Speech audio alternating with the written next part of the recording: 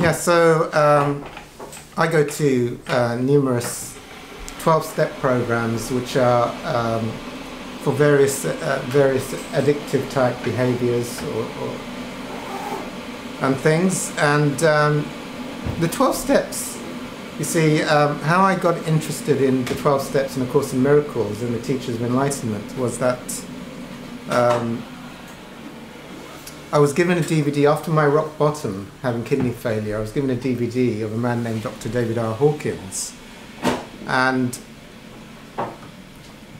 after having that spirit, what I call a Kundalini experience with the tingling up the spine, I then realized that that would be one of my spiritual teachers. And Dr Hawkins was Dr David R Hawkins. He was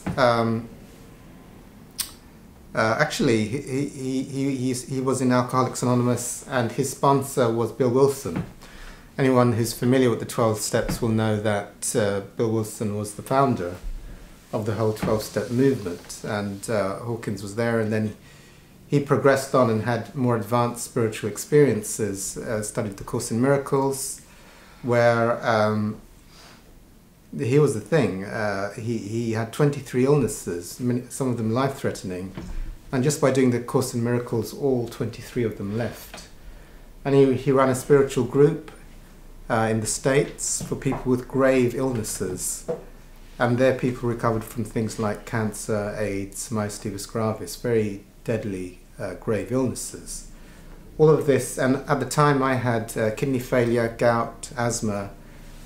I was really suffering with physical and also addictive stuff, which I went to the 12 steps, but I really wanted my kidney failure gone, I wanted my gout gone, I wanted the asthma gone, and there wasn't, for me, as he described, that the 12 steps hasn't got the power, the necessary truth within it to take out physical illnesses, not really. So you need something, a teaching of a higher vibration, closer to the absolute truth. Because the 12 steps, I use this languaging called, it's heavily dualistic. So there's a me praying to a God. So that's very, very dualistic languaging. There's little me, ego, separate ego, praying to God out there. And you need teachings at a higher level of truth to actually release some of these very, very heavy belief systems and ingrained suppressed feelings. Otherwise you can't, because, you know, whatever you believe, you're subject to. So if you believe it's like I went to 12 steps for one of them was for food addiction. So in 12-step culture, everyone believes that you can let go of sugar addiction, because that's a common thing within the culture. But you don't hear in a 12-step food meeting, I've got cancer and it's gone now.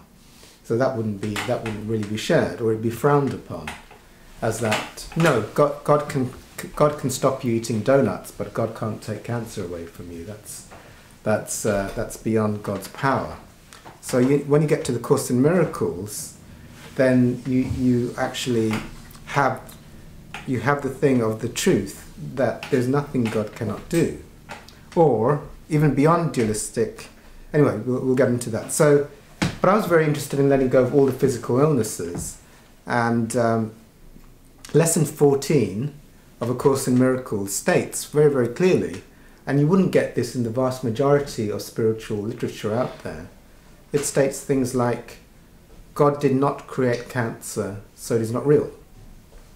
And God did not create war, so it is not real. Later on in the Course in Miracles, earlier on in the Course in Miracles, it says things like, all my thoughts are meaningless. You wouldn't have that usually. That's a very high vibration of teaching. Every single thought in my head is meaningless. There's no special thought in there.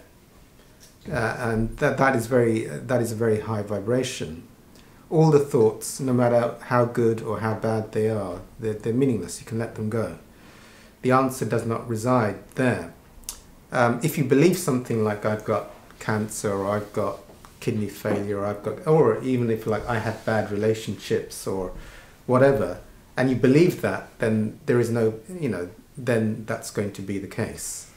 You know, you're going to be a victim of that belief system. It will manifest. So as you let go, now later on it takes you to the highest level of truth. So that can relieve, and all my 3 illnesses, kidney failure, gout, asthma, all left after doing, you can either do God did not create kidney failure, so it's not real, or you could do I cancel my belief in kidney failure, I'm an infinite being subject only to what I hold in mind. I cancel my belief is like, you know, I rescind my belief in such a notion that such an idea could stem out of the infinite love of God. Cancer, war, separation. The basis of the Course in Miracles, well, my take on the basis of Course in Miracles is that it's a collective illusion that we're living in of fear and separation, which aren't actually the truth in absolute truth. No such thing as fear and separation. So we use the languaging, for example, that this world is an illusion, which can be very tough to get as a new person. But it's from the perspective, if you have these spiritual experiences, you realize that the whole world is constructed out of the perceptions of the ego, and as there is identification with thoughts and body, then suddenly that becomes the reality of what one is, and then one projects that one is in a world of separation in relationship to other separated beings, and that is the experience of what we call, so you're cast into what I'd call the illusion that I'm separate, stuck in a body, in a world of separation. And of course, for me, the whole basis is if you're in separation, there will be fear. You could call it separation anxiety.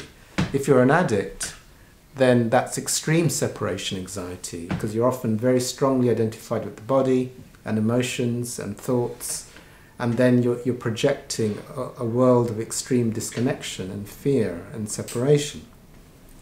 So as you start to let go of those identifications with thoughts and feelings and just allow them to be released, then a deeper peace can be experienced, which is actually experienced through the release of thoughts. So, you know, cancelling, one of the favorite ones that I do in this group is the God did not create it, so it's not real, or I cancel my belief in whatever. I'm an infinite being subject only to what I hold in mind. I've experienced miracles, and many people here have experienced miracles in releasing stuff. Also, just basically with the Course in Miracles, how it ties into the 12 steps is that the 12 steps for me is I call it like O-level introduction, an introduction to spirituality. And the Course in Miracles is like, I don't know, your A-levels.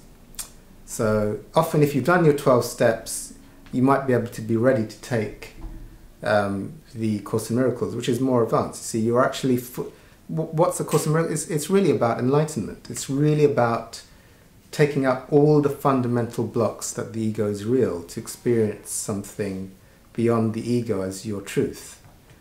You could either identify yourself, you know, like when I was very identified with the limited self, or you could call it the person, the small self, the ego self, the mind body, it's called many different things. Then there's this huge identification with thoughts and body and feelings in a limited areas being what I am. But as you release all of these things, you'll start to get spiritual experiences that is not the truth of what I am.